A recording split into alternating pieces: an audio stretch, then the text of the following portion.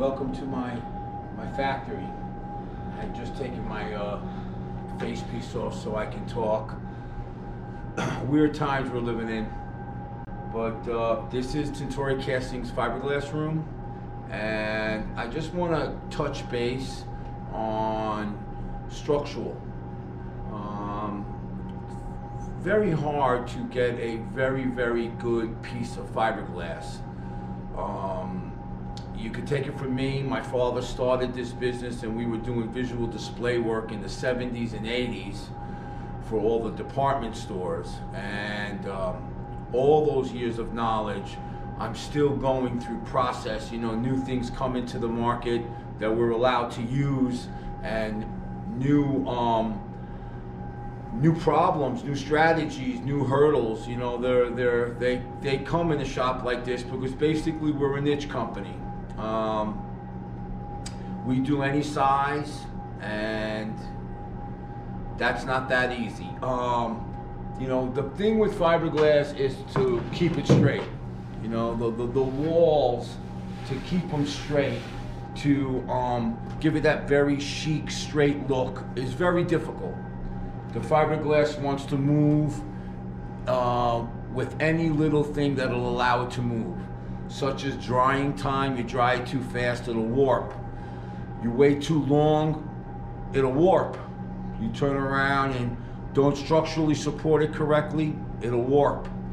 So that's the thing. And to have it very strong, you know, you're looking at boxes that are non-biodegradable. You know, we're not looking at a product that's thin-walled or you know, we have a 15-year warranty on our products. This is your standard planter. This has a structural support network in it on the top rim. It's a 22 by 25 high. So 22 square, 25 high, pretty standard. Seems like most clients like tall planters. This is your typical PET or PVC board, and what that does is it allows us to support the walls, so it has a way of staying straight through the entire lifetime of the container. These smaller planter boxes are basically 3/8 thick. This gives you a profile of what our walls look like. The reason why I have a 3/8 thick wall is because it has an R rating of 14, which allows us to protect the plants. The plants are the primary objective of a planter box, is to protect it. We don't want to turn around and have a plant freeze or a plant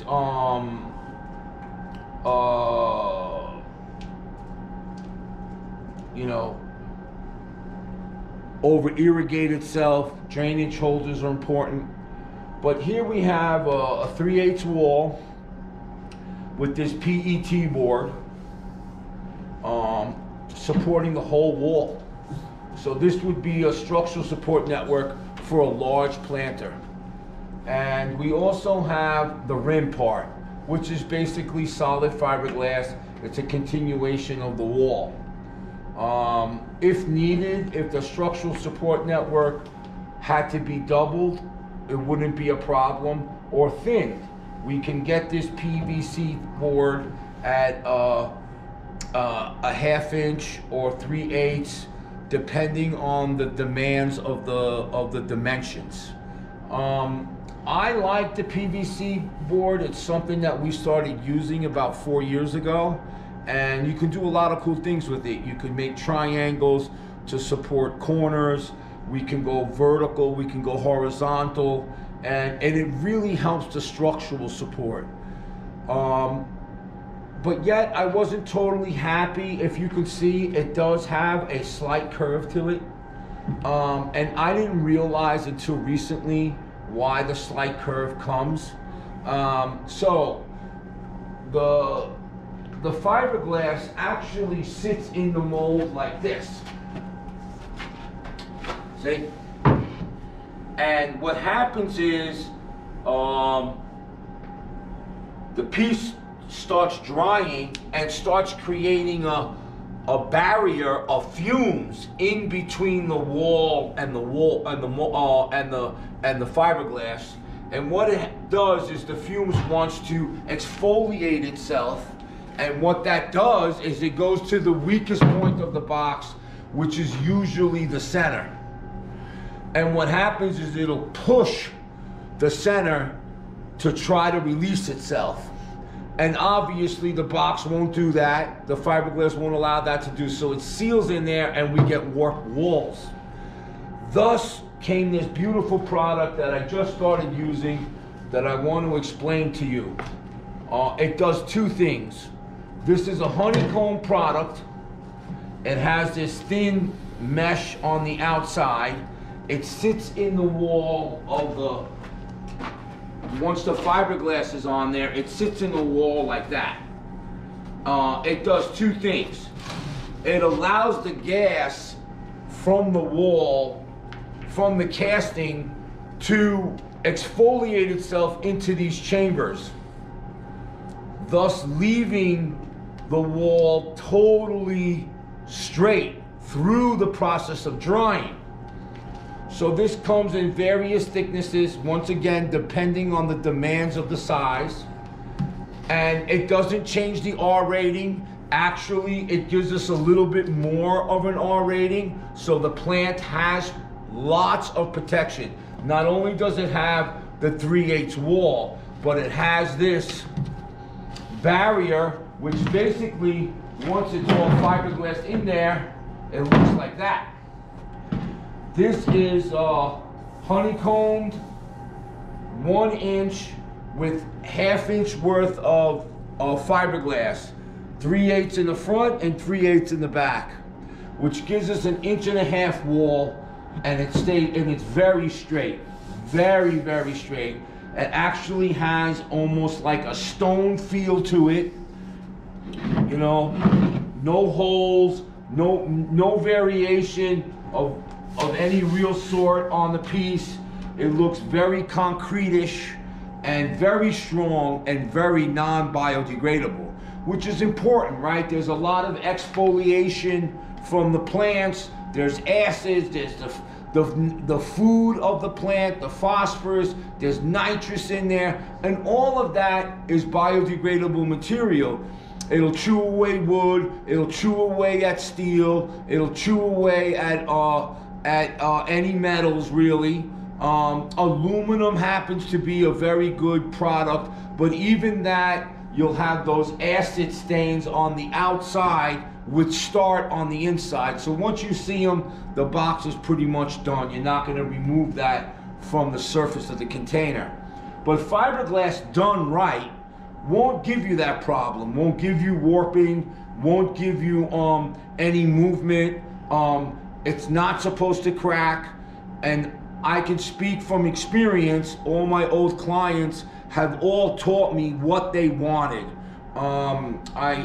I take a lot of respect with Don Sussman and Rebecca Cole, you know, Judith Mignazzi, Iris Kaplow. They all helped me. Town and Garden in its general, plant specialist. I can't tell you how blessed I am to have those people in my life to be able to guide me to the perfection that I'm at now. I'm not saying I'm done. In no ways I mean, I'm just telling you what I'm doing new today. So I had put this board to the test. I believe in it now. This is a 6-foot planter.